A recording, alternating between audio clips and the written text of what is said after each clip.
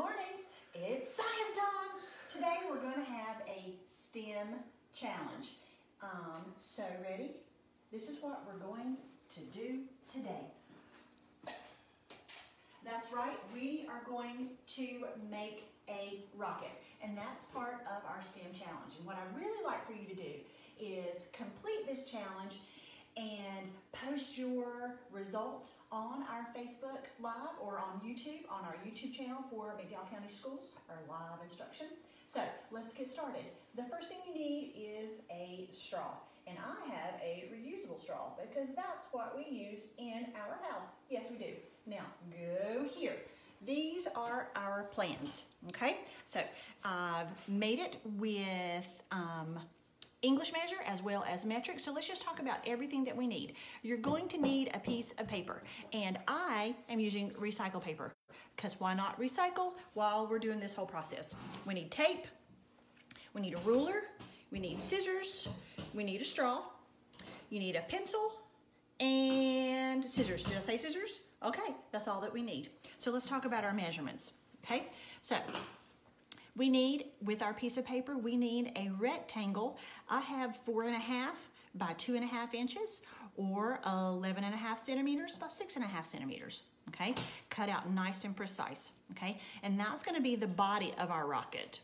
Then we need fins, because our fins are what drives our flight and our distance, right? Or our direction. So it is in this shape, and when you do your challenge, which I hope that you do, this is what you're going to change. This is the variable, can be one of the variables that you change, okay? So this whole width is 2.5 inches, which is 6.5 centimeters.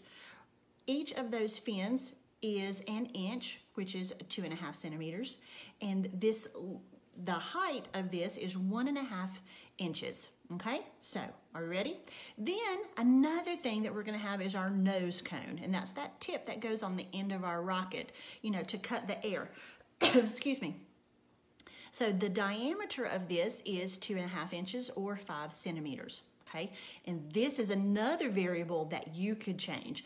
No nose cone, whatever. So again, this is our materials. We need paper, we need straw, pencil, tape, and scissors. Okay, so what we're going to do is I have already cut out those component parts. Okay, so I have my fins, I have my circle, that's going to be my nose cone, and I'm going to show you how to cut that to make that shape, and then I have our rectangle. Okay, so again, told you, recycle paper. So we take our pencil. I've been to Princeton. And we are going to wrap it around this rectangle, around our pencil, really, really tightly to make the body of our rocket. And I'm rolling it super, super tight, okay?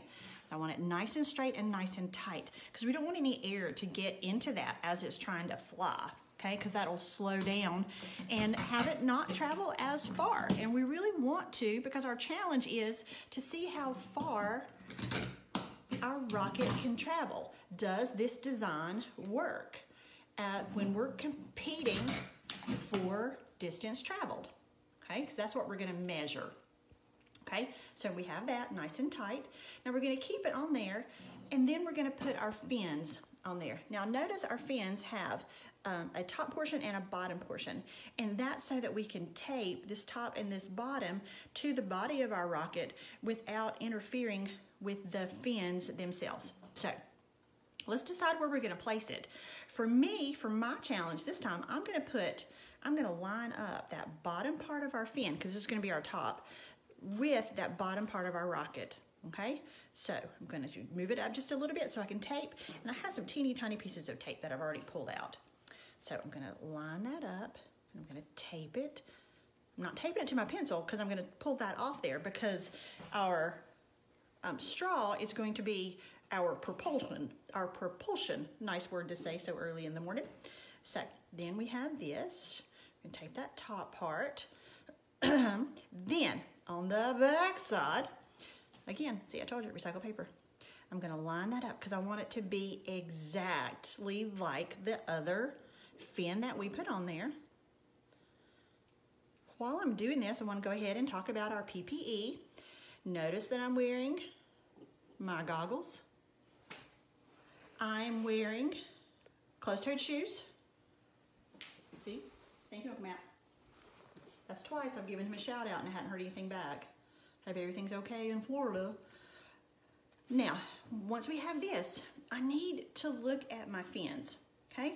I know that this is not a great angle for them, so I'm gonna change their angle and I'm gonna fold them up so that it looks just like that. Okay, are we good? Do you see that? See our angle of our fins?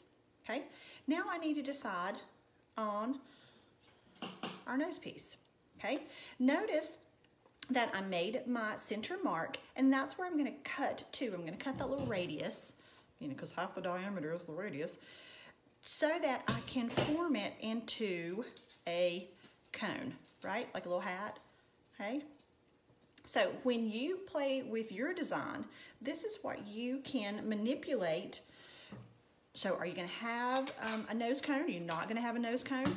Maybe you want to make your nose cone sharper, which means you're going to bring it in just a little bit more to make it a smaller diameter, or you're going to make it wider, so it's going to cut air in a wider angle. It's totally up to you.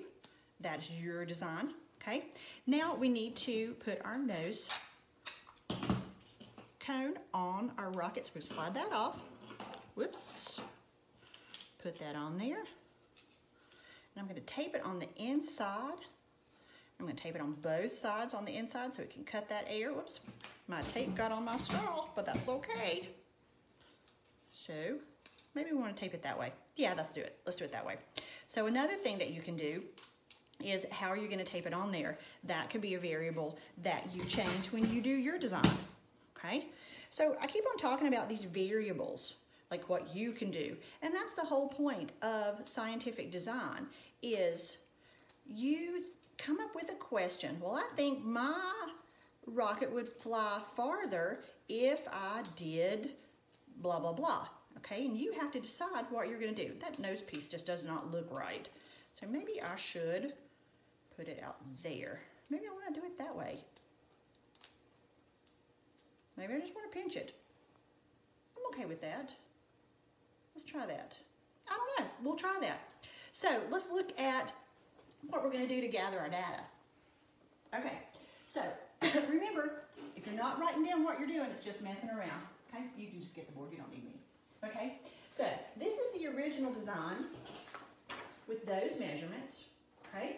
So trial 1, we're going to measure that distance that it travels. So how do we measure the distance? We have to measure from the person that is exerting the air to the actual distance that the rocket traveled. Now we're going to do this 3 times. Why do we need to do that? Well, we do that because there are all kinds of variables that can come into play to make sure that we have an accurate measure. So we get our 3 trials, and then what do we think that we do? I wonder if an average, would we take an average? Sure, to see that distance traveled. And then we'll talk about why it happened. Why did trial 1 go this distance? Why did trial 3 go that distance? Okay, and then let's get an average of distance traveled. Then the thing that we're going to do now is you come up with your design. What are you going to do differently? Come back to here. Okay, so are you going to change that fin, the size or the shape? Maybe you're going to change the placement. Maybe have it higher here or lower there.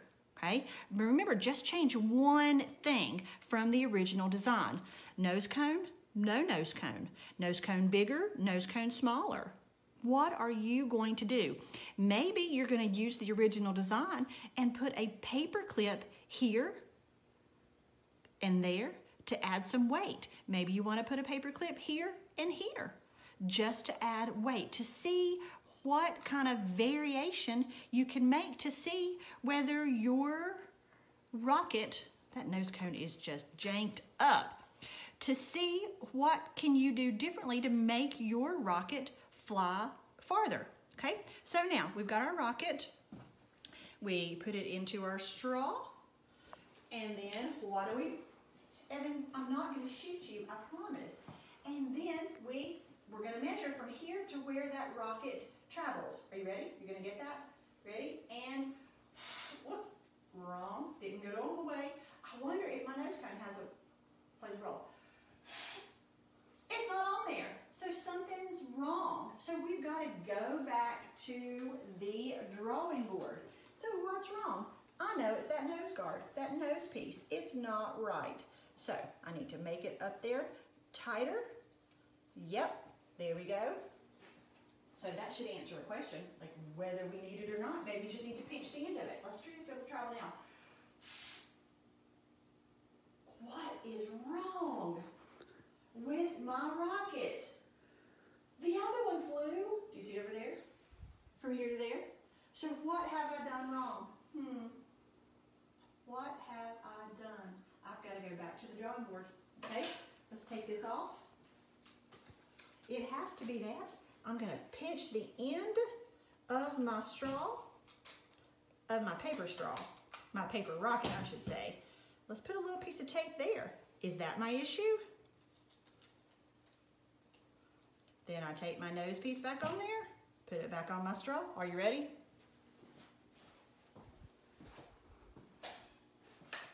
And there it travels. So then all I have to do is measure the distance between me, the source of that air, that force, and the distance that my rocket traveled. The distance that my rocket traveled. The distance that my rocket traveled. Okay? And then that's my trial 1. I come back to that same spot. I do my trial 2. Come measure that. Record that. Come back to my trial 3. Yes? No, I don't need my rocket. Okay? So you can come back to here. Okay?